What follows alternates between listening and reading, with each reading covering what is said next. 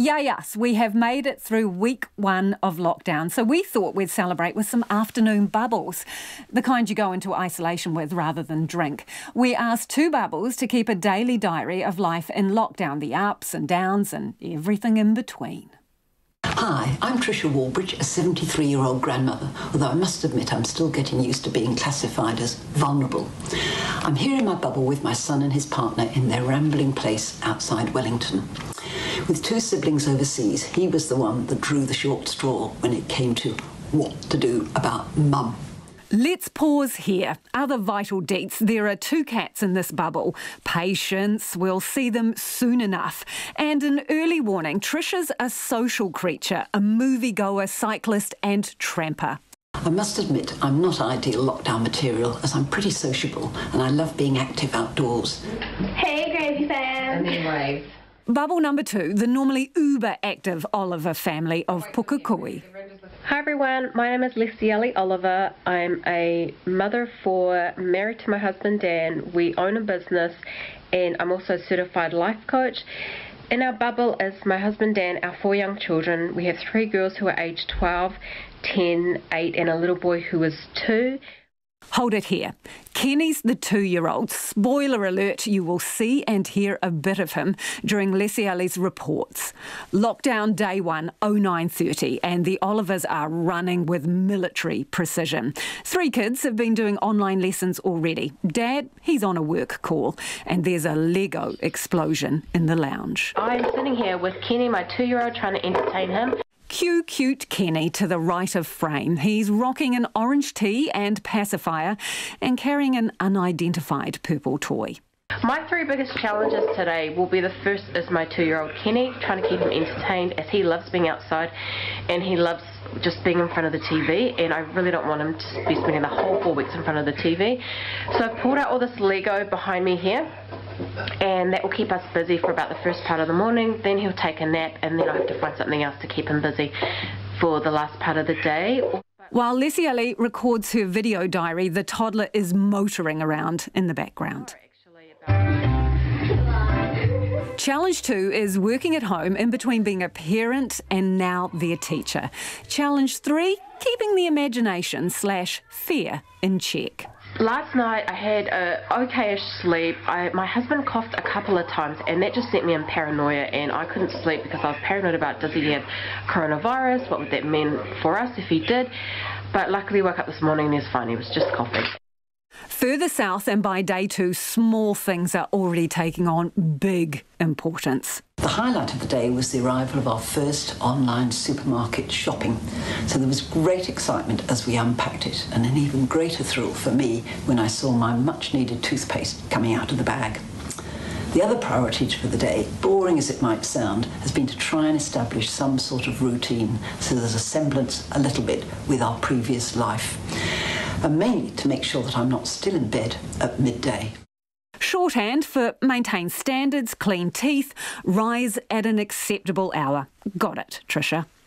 Same day, different location, and the Olivers are peaking early. We were baking some Afghans and I was trying to figure out where the cocoa went, and this is where it went. Chocolate powder has rained on the entertainment unit and lounge floor. We're talking downpour rather than a light shower. Kenny in his green and red dinosaur tee is cocoa dusted too. His smiley face staring straight to camera. Butter wouldn't melt, but chocolate for sure. 12:22. We actually haven't even had breakfast. Milan, what are you up to? Take this unique recipe and chuck in a bit of online learning to boot. It's been really hard to understand. We haven't quite nailed it, but we're getting there. Second part is Kenny, my 2-year-old. He is really bored, not being at school, isn't spending much time outside, so it's really showing, especially in the situation that we had today. And the last thing is the house has been a real mess, but I've just had to let it go because in the 4 weeks we're going to be here, it's not going to be immaculate, but it will be good and clean. Day 3's going to be great. That's the sound of the kids sifting through a colourful pick and mix of Lego blocks. Leilani Oliver's building her dream coronavirus lockdown house. Since it's the weekend, we decided to build our dream bedroom, our ideal bedroom for if we had to stay in quarantine because we caught coronavirus. Just out of Wellington, with Trisha's literal world shrinking, she's launching into a virtual one. It started this morning with a Zoom meeting with my Saturday bike buddies. So normally at 9 o'clock we're out there cycling around the Wellington waterfront heading for our favourite cafe. I must admit the Zoom meeting was a bit chaotic with 7 talkative ladies all speaking at once. Remember, just for the lockdown, the 73-year-old is in a cosy bubble of 3 with her camera-shy son and his partner. Well, we're now into day 4 of the lockdown, and we thought it was time to take a bit of a stock take, just see what was working and what might need tweaking. And with the start of the working week tomorrow for my bubble buddies, it was also important for them to figure out what work and personal spaces they needed. Translation? Are we irritating each other yet?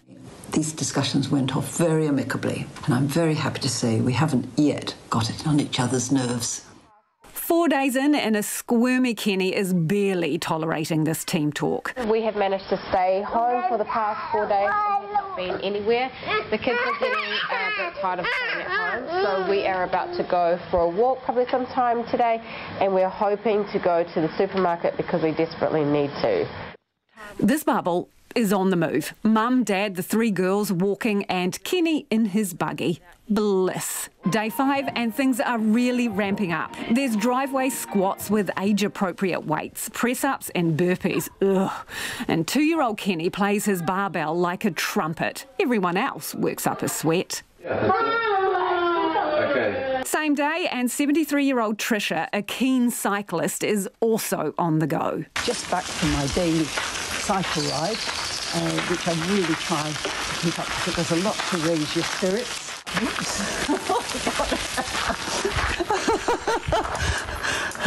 Don't keep filming. But what a difference a day makes. I suppose it was inevitable after a few days that initial excitement and novelty value of the lockdown was going to wear off. And today is day 6, and I must say it did feel a bit flat. In fact, the highlight was the arrival of the Easy Buy catalogue. Time to spice things up with a few bubble extras. 2 identical Tonkinese cats rattling around their vast cat jungle. Well, not just, 3 humans. We're also 2 rather neurotic Tonkinese cats, Audrey and May. And you won't be surprised to know that I can hardly tell the difference between them, so I call them both Audrey May. They do what cats do the world over. They just sleep and eat.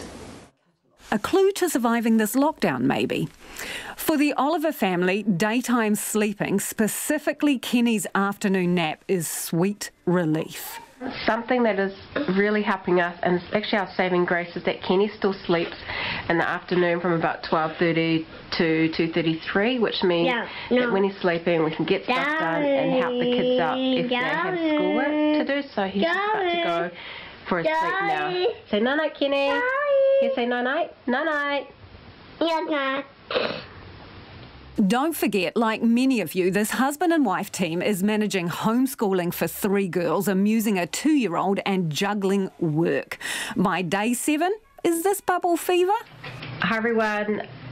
I'm just about to ask Dan a question and he doesn't even know what. While Lesiali records her daily update, Dan is pretending to tunnel up his nose with all the enthusiasm of a gold prospector, just seconds away from a big find.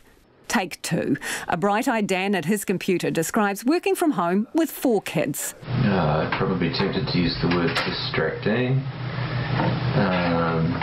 Keeping with the D theme, difficult. But also fun. Dan has a sometimes desk buddy in 2-year-old Kenny who plonks himself down with his own computer. The week has started to drag for pensioner Trisha. She signs off with this delightful confession. It's beginning to feel a bit like an eternity.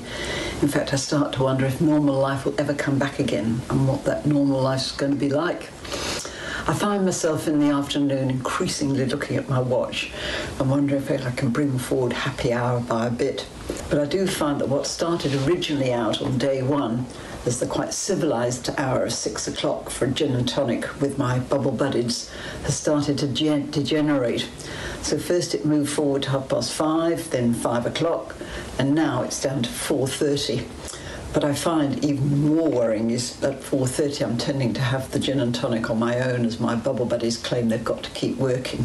Anyway, cheers. Cheers indeed, Tricia. Thanks to both Tricia and the Oliver family for keeping those diaries for us. 1 week down and 3 weeks potentially to go.